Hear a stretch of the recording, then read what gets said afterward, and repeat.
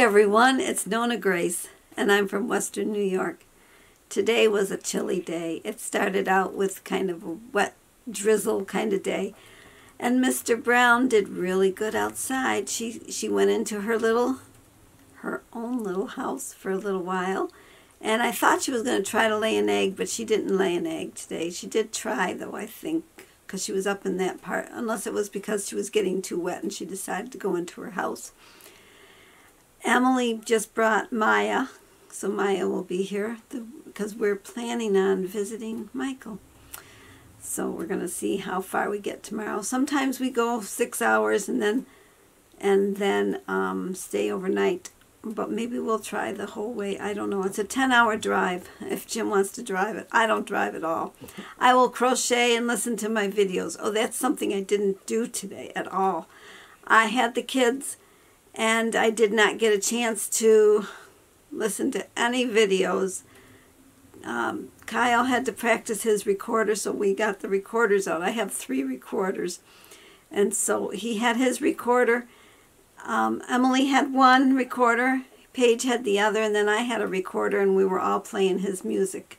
And then he had to tape himself so that the teacher could see that he knows how to play it. And they brought a friend, Madeline. I called her the wrong name earlier, and it's like I have to remember. It's like the little Madeline, but it's Madeline. And I called her Natalie is what I called her. But it's Madeline. Madeline. Yes. She came and spent the day with us too, along with Paige and Kyle. And now I'm going to go and try to put this video together, and then I'm going to have to pack up my things. It's not easy. I'm not looking forward to it at all.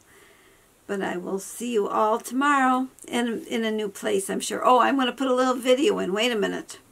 Hold on. I'll put a little video in right here of that little egg. Well, here's the little egg. Before we crack it, I'm going to crack it. And as you can see, this is the cap to my milk. It's a real tiny little thing. Should have a regular size egg to compare it. You want me to get one? Sure, we'll get.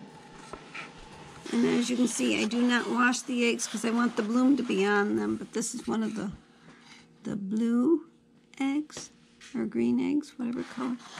This is a Buff's egg. Wow, big difference. And this is one that would be the size of Mr. Brown's egg. Mm-hmm. That's good enough. Okay, now we'll crack it. One of the guys at work that I gave eggs to said that I told him he's going to have to wash them, and he said that really they aren't really very dirty. Oh, it's got no yolk. Look at this. Huh. Yep. Oh, that's really real stringy. Kind of a funny white. It's not. There's the white. Oh, there's a little dot of yolk, maybe. Maybe. This is sad. What a cute little nothing. Cute egg. Yep. Whoever did that. I don't know which hen did it, but it's cute. I broke the egg like Humpty Dumpty. Oh, I can't put it back together. Nope. There it is. Okay, we'll throw this away. I was surprised to find out what was in it, and it was really jelly-ish.